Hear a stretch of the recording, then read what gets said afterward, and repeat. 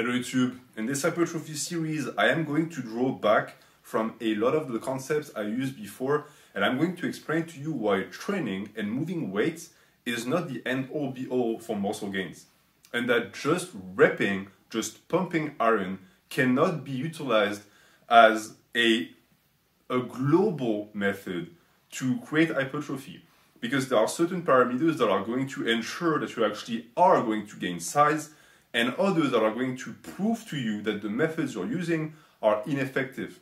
And today I want to talk about the safeguards that are going to prevent you from reaching the muscular damage that is going to result in growth.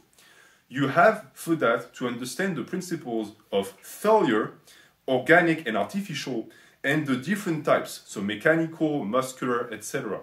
And also a certain understanding of intensity windows. So let's get into it. What I want to talk about today is going to be rep ranges that are going to create what you think is muscular fatigue and muscular failure, but in reality is far from that. And that can be, for example, a set of 20. A lot of people like sets of 20. They like sets of 15, maybe even sets of 30. But I personally advocate against that.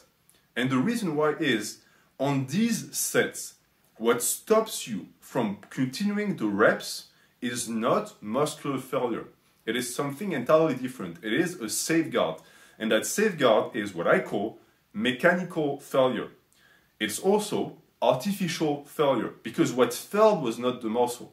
What failed in this case was either the structure, so the body cannot maintain form, or there was a certain mechanism in the body that was triggered to stop you. And on this episode, we're going to talk about that, because I already spoke about structural failure and mechanical failure.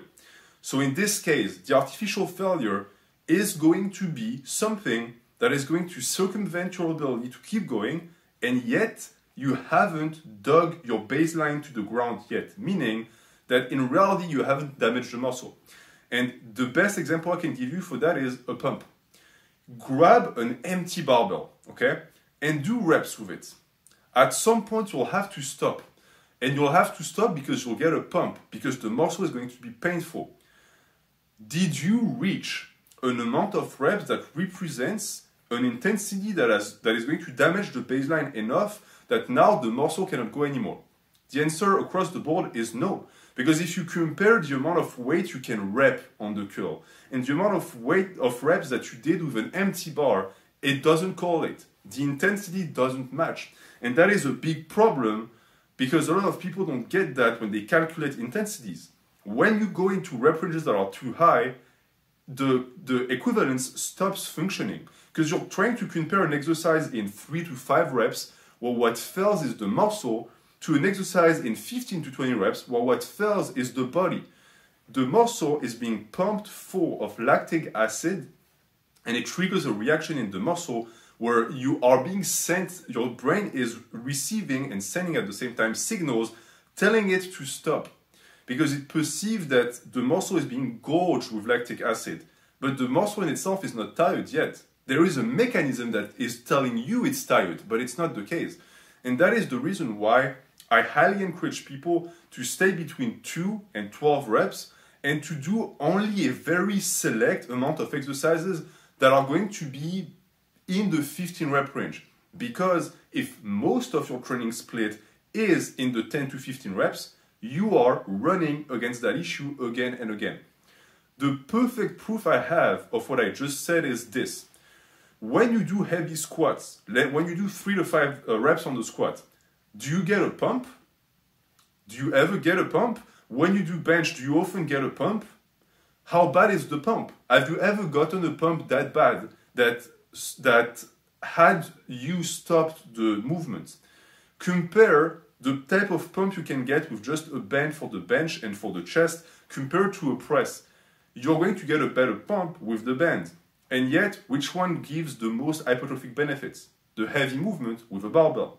So that shows you right there that there's a discrepancy and a big misunderstanding when it comes to the rep range and the sensation. Too many people confuse artificial failure with organic failure, and they leave a ton of gains on the table, because guess what? You can pump the muscle with as much lactic acid as you want. It's not going to result in growth. You can state, or you can argue that it creates metabolic fatigue, and I'm not going to argue against that. But metabolic fatigue is not the main driver of hypertrophy. Fiber damage is.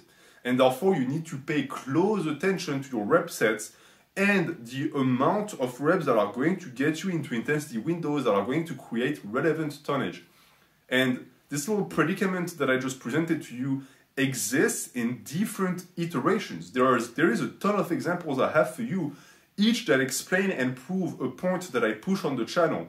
And I'm going to go through all of them, and I think we're going to have a good time. Thank you for watching. Have a good day.